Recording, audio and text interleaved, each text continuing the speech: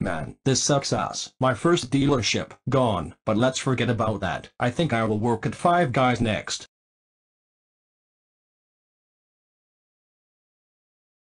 Welcome to Five Guys. How may I help you? Hey.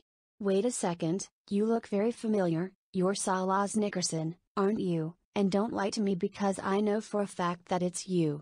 I think you're talking to a clone of me. I swear that it wasn't me that you believed you saw. Well, in that case, I will go tell your boss for lying to my face. What?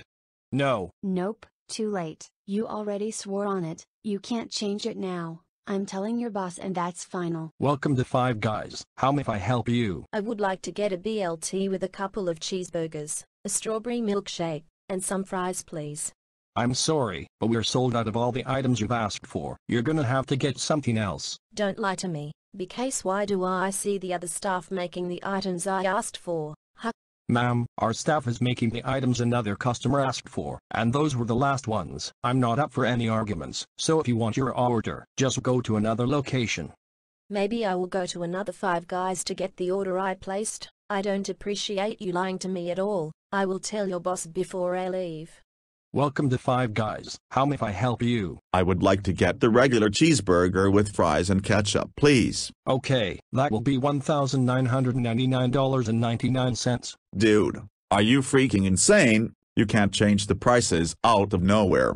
You're playing the get-rich-quick scheme. And plus, the original price is 100 times less than that, $19.99. Look, bub, I don't want to hear any of your shenanigans. Just pay the $2,000 and I'll let you be on your way. I'm not reverting the prices back to their respective prices. Then I'm going somewhere else to get what I ordered. $2,000 is way too expensive to even afford your products. I'm gonna have a word with your boss about this ridiculousness. Sallas Nickerson, what on earth was that display? I can't believe you've acted rude to the customers, and lied to a few of them, even lied about the prices. You're fired. Leave now. Okay, fine. I'm getting out of here. Don't know how your deal is.